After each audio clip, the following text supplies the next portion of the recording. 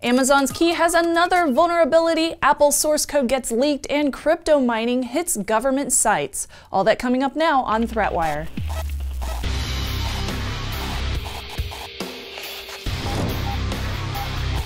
Greetings! Hello everyone, I am Shannon Morris and this is ThreatWire for February 13th, 2018, your summary of the threats to our security, privacy, and internet freedom. Happy Valentine's Day! If you are celebrating, our Patreon is over at patreon.com/ThreatWire, and that is always the best way to support the show and will help us reach our next goal. And now, it's time for some news, starting with Amazon. So on Sunday of last week, MG on Twitter posted an intriguing video showing what looked like a de-authentication attack that used a Raspberry Pi against the Amazon Key delivery service.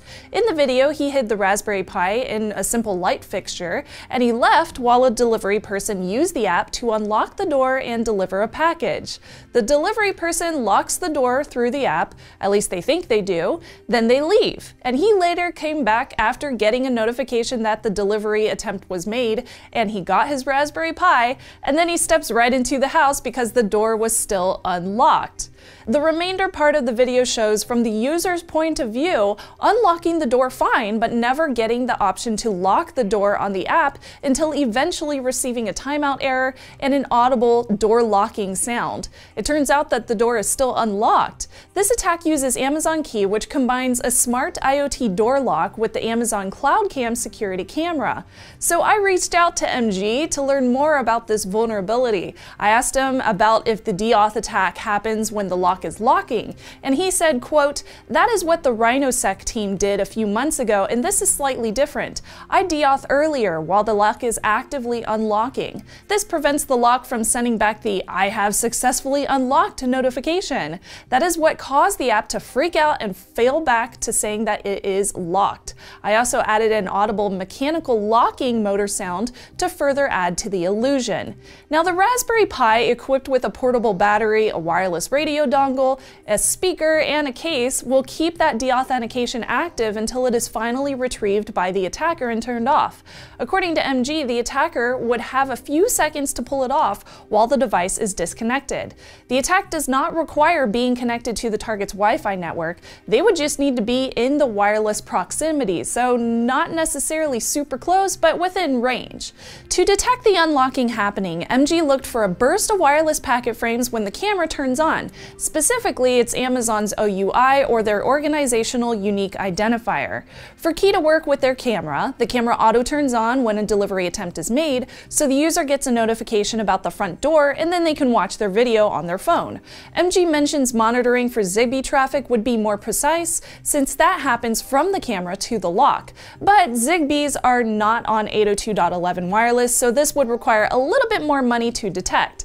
A HackerF, for example, would probably suffice, though I have not personally looked into it. Now, it does sound kind of scary, but could it be used in common scenarios? So Amazon drivers are supposed to check and make sure that a door is locked before moving on, and if not locked, supposedly a driver would not be able to deliver any more packages until the door is actually locked at that previous location. So this is more of a consumer app problem, which Amazon has released a fix for. If a user runs into their house, for example, after they forgot something or they needed to drop off a package real quick for themselves and then run back to their car, for example, then the attack could work. Now, MG says, quote, "To give Amazon credit, now that I have discussed it with them, this does seem less applicable to the delivery scenario because the drivers have a more strict app and delivery protocol. Unfortunately, I did not have access to the driver app to verify. So this seems much more applicable to the consumer user side, and the consumer app is what they rolled out fixes for. As I mentioned, InfoSec did a DAuth last year that prevented the lock from closing. It was a very manual attack and Amazon fixed it. The fact that a DAuth thrown at a different time was still a problem several months later seems to say some things about the development practices." Now, MG does bring up a very valid and good point. Why was this attack missed by Amazon? Amazon may have not fixed it because they consider this to not be a real-life delivery scenario, as they said in many different articles, but this is still a problem and it still persisted. It should still also be fixed. At least that's how I feel. As of 2 days ago, Amazon has now released updates for iOS and Android to mitigate this attack. On Wednesday of last week, a GitHub user posted code called iBoot to the code sharing website, which seemed to be core information that Apple's iPhones use to boot up into the operating system of the phone. Now, this code is what verifies the iPhone is actually an iPhone, and it makes iOS run, similar to how a BIOS works on a laptop or a desktop PC. Now, this code could be used to bring back jailbreaking via tethering to computers, I remember those days, or it could push large vulnerabilities to the root of the device's hardware and or software. Now, researchers could use it to find future problems that could rake in very large bug bounties from Apple to the sound of $200,000, or attackers could use it to find flaws that could crack encryption. Now, Apple did send a DMCA takedown to GitHub the very next day, proving that the source code was real and legitimate. Now, since it is from iOS 9, it is rather old. Apple states that the code was from 3 years ago, but the products do not rely on security of source code preferably. Now, Apple does use several different layers of security for their products, such as the newer Secure Enclave processor chip, for example.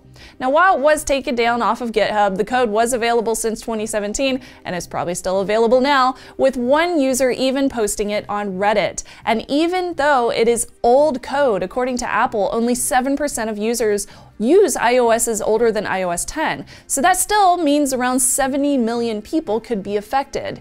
So if you have an iOS device, update your phone to the newest operating system if you can, and if you have not already. Well, this is not the first time that we have heard about JavaScript libraries being altered, and it probably will not be the last, but this one is important because it involves CoinHive and crypto mining, as well as several different government-affiliated websites across several different countries.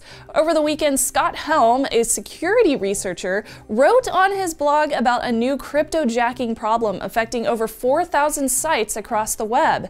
He was alerted when a friend's antivirus threw up warnings about a security-affiliated site that had a crypto miner running on every single page on their domain. The 4,000 plus sites are listed via public www.com, and I'll have that link below in the show notes for you. The crypto miner in this case was being run through a third-party JavaScript library that was loaded on their website, so it was not actually hosted directly by the site themselves. The library was from a company called TextHelp, and their software, Browse Aloud, which uses assistive technology to read websites to folks that need it, such as for the blind or if English is not your first language. TextHelp's code was altered to include a CoinHive crypto miner, so if any website called back to their library of code, they would also get the CoinHive miner. And according to TextHelp, this was a criminal act, and they are pursuing an investigation with authorities.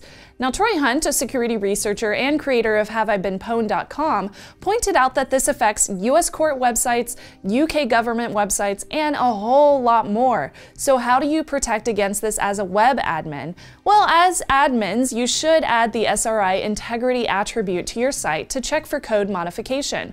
Also, having good content security policies should persist. And Troy goes into a whole lot more detail about the supply chain problem between parties in his post, which is linked below.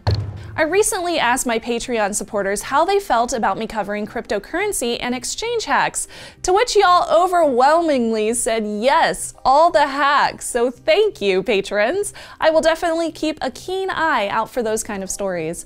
Everyone who supports ThreatWire over at patreon.com/ThreatWire, y'all are the reason that we can keep on bringing you news every single week, and we are on our way to the next goal. We're super close now, which allows me to upgrade some of our equipment, but we will also open up a live video Q&A just for patrons each and every single month, and it doesn't matter what your level of contribution is, you will get access to that Q&A. Now, if you are already a patron, you get access to an audio RSS feed, which is exclusive just for you, first looks at show topics, polls just like the one I did on cryptocurrency, discussions just for patrons, and a lot more, and any little bit helps us grow the show, so thank you again, really appreciate it. And hey, check out these amazing, cute, super adorable fur babies sent in by some of our Patreon supporters. They're adorable. Thank you so much. Check out the perk levels on Patreon. Thanks for keeping this show completely independent. And if you can't donate, hit that little subscribe button. We just hit 400K on youtube.com/hack5. So thank you so much for subscribing. That was a huge goal. And with that, I am Shanna Morse, and I will see you on the internet.